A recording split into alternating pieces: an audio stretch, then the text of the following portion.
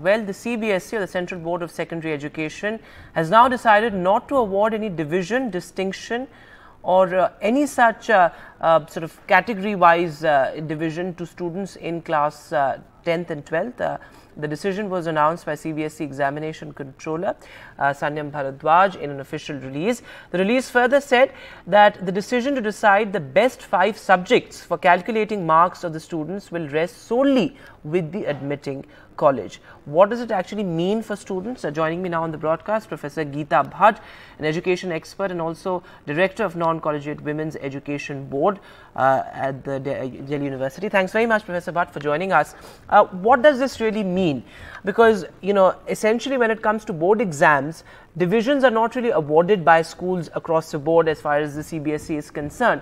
What does this decision actually change and what does it mean for students? Well, Vedant, you see, I think the decision that has been taken by the Central Board of Secondary Education is related to that the overall grade of a student in class 10th and 12th, which earlier was being given, is now will not be given. And I think it is basically keeping in mind that now that, you know, when National Education Policy 2020 is being implemented in school education as well as in higher education, it talks, very clearly that there has to be more, it has to be learning, focus should more be on learning rather than being on, the focus of education is to be more exam oriented. Unfortunately, Professor, but let me interrupt you there, because you see the point is that even though you're doing away with grades, either the overall grade or distinction, the fact of the matter is that the percentages will still be awarded and admissions to universities and colleges like say the Delhi University or Banaras Hindu University or other such central universities will still be through those percentages. So what does, so it really doesn't change anything as far as the larger objective is concerned. No, Vedant, at least for the all the central universities and a large number of private and state universities have opted, from last year onwards for the CUSET examination, which is a centrally held examination by the NTA. And this examination is for getting entrance into higher education in various central universities, and a large number of state universities and private universities have also opted for this. So based on the, on the evaluation of each subject for which the student sits in that examination, a merit is prepared, and based on that, the admission is given by each individual universities.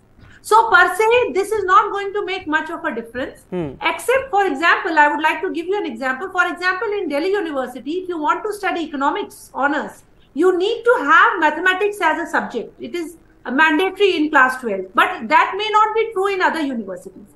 So each university can itself decide that which of the subjects, they can decide, and also the grade that the student has got in class 12 as a preliminary requirement for taking admission along with the CUSET examination score.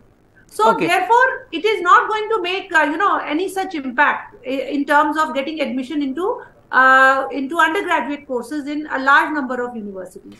Also, but, I think Professor Bhatt, there have been many changes announced by the CBSE.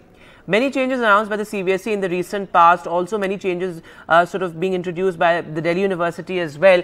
Talking about the larger objective, is it a move away from meritocracy or towards meritocracy? What do you think? Well, you see, that is a tricky question, but one thing is for sure that we have been observing that, because that class 10th and 12th examinations have been for a very long time, very high, they have been taken as very high stake examinations, It's a kind of it has been a do or die situation, and the students have been under a lot of pressure, not only because of peer pressure, but also pressure from families.